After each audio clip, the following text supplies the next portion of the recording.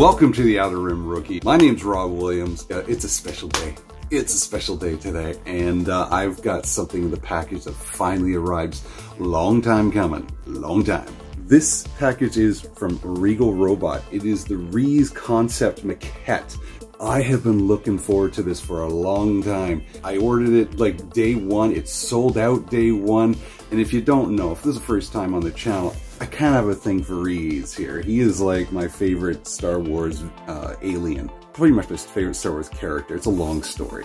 I have a wonderful collection of Ree-Yees action figures, busts, coins, my original figure, whole bunch of stuff.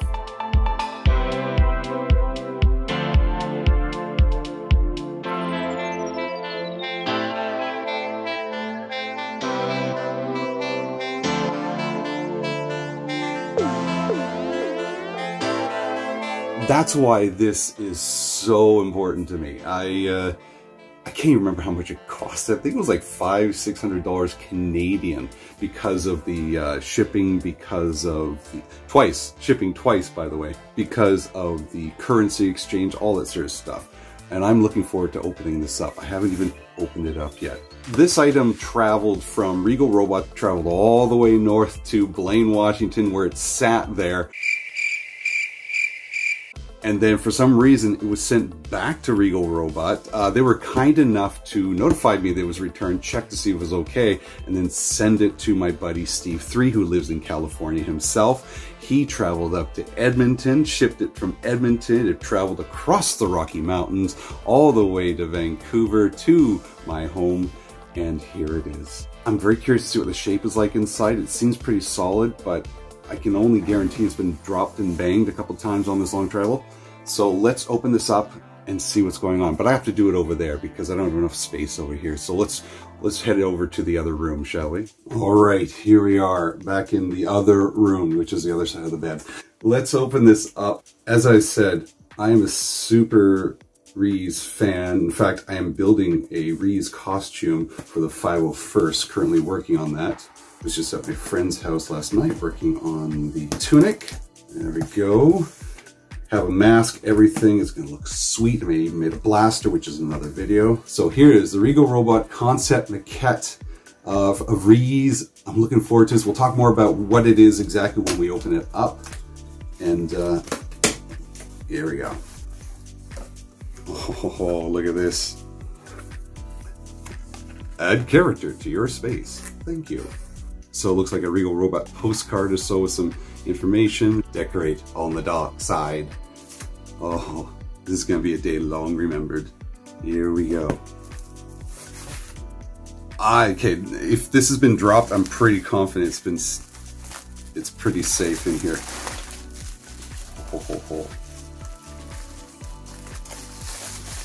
All right. There you are. There you are, my pretty. Okay, let's just, is there anything else in here? Is there anything? Oh my gosh, okay. Oh, there is something here. There's something right on the side here. Okay, we're gonna figure out what that is. I believe this is the nameplate of the artist who originally did the maquette. Okay, here we go. That's about it. Put you this way.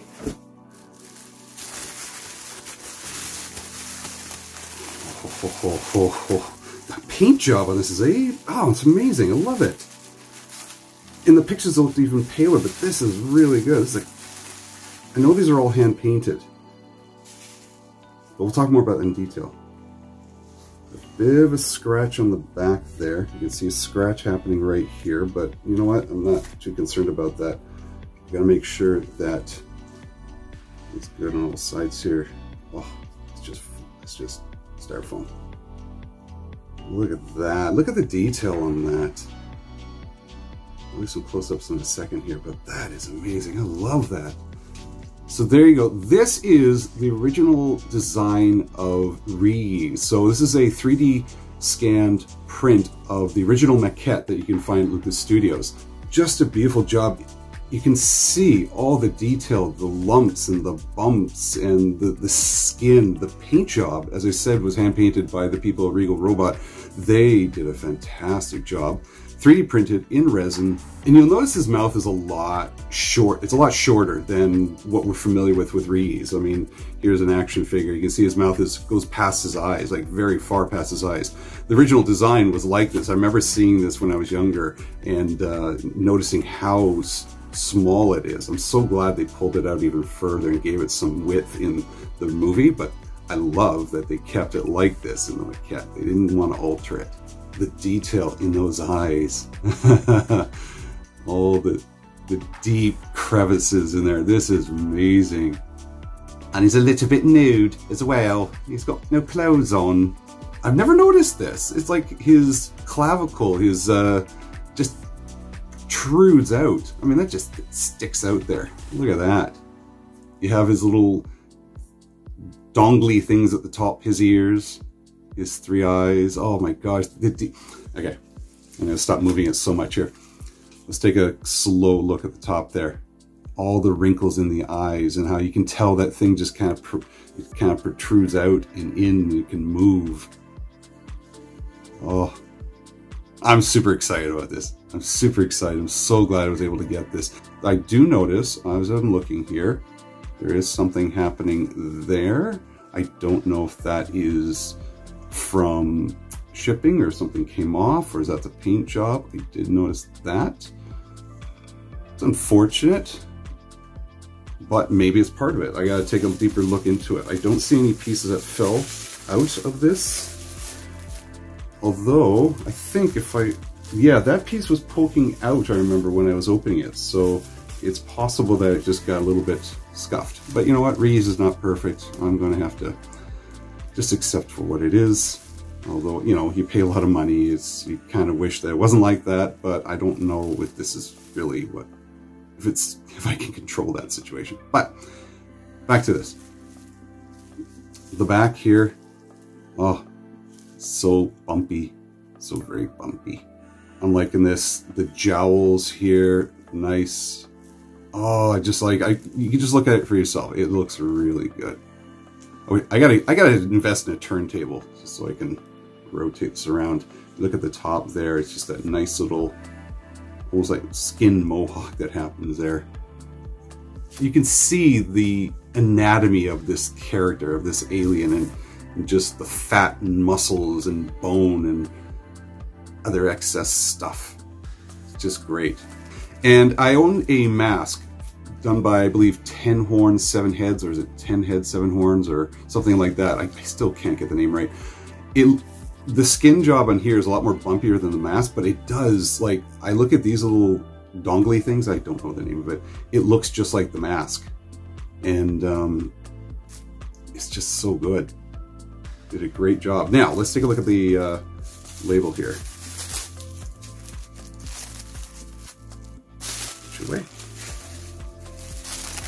So this is a little plaque that goes in the front. On Regal Robot, you can see them having a chat with Chris Wallace and the artist who originally did this. This is a signature from Chris Wallace. What number is this? 54. All right, 54. Not really worried about numbers. If it was my lucky number 22, hey, done, love it. But hey, I'm not concerned about numbers in this one. So this little plaque signed by Chris Wallace, the original designer of the original maquette, which this is 3D printed, as I said. I thought this would be glued on, but it just sits there. It's a nice, that's awesome. It just sits right in front. If you take a look at the bottom, nice half circle. It's plastic, you can tell it's a little hollow. It's a nice little plaque. It's got some weight to it, balance. It sits there, it doesn't block. I like that. Oh, it's great, it's great. Love it. I don't want to touch the front here because I'm afraid I'll wipe off the signature. But look at that. That's great.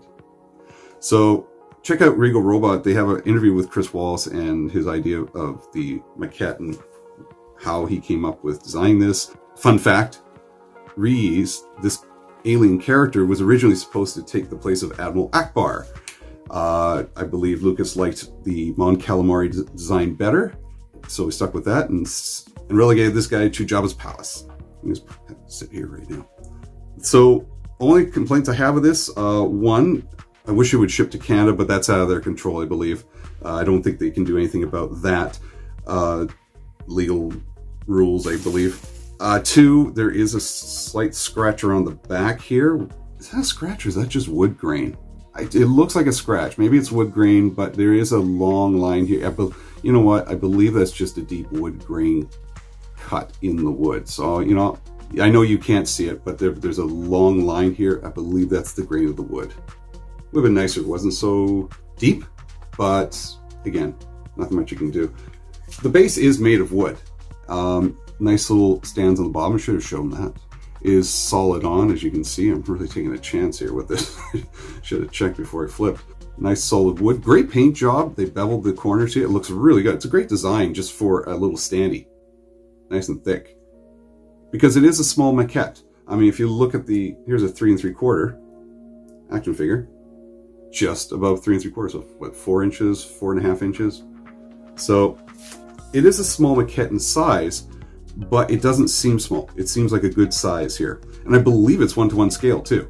And right there, as you can see, it's got a bit of a paint chip, I believe. I'm going to chalk that up to shipping. Again, it looks like, because I saw this protruding out of the bubble wrap, it was poking out, so I can only assume it's been rubbing on the inside of the styrofoam through shipping, constant vibration and movement. But small details. What I love about this is friggin' Ree-Yees, man. It's a great design. The 3D print, it's so detailed. I mean, the smallest bumps, the wrinkles, the paint job. You did a fantastic job in this paint job. It looks really good. I like how it goes from pale to the front to dark in the back. It almost seems as if this alien's kind of worker aliens on the farm, where they get the sun on the back as they are down in the goat grass or so. Great job on the paint job. The plaque, fantastic. It's simple, signature, love it, and it just goes well with the piece. It's just great. Love it, love it, love it. So proud of it. It is a bit pricey. I wish it was a little bit less. I think that, I guess, is the other thing I wish was better, but I live in Canada. What are you going to do, unfortunately? When you're a focus collector like I am, with a guy that's so fringe, man, sometimes you have to jump at, because where are you going to find this? There was only like 1,000 made, so I had to jump at it.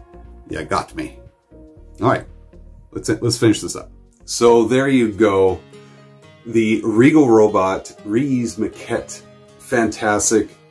Super thumbs up. Super happy about this. I don't know exactly where I'm going to put it in my collection.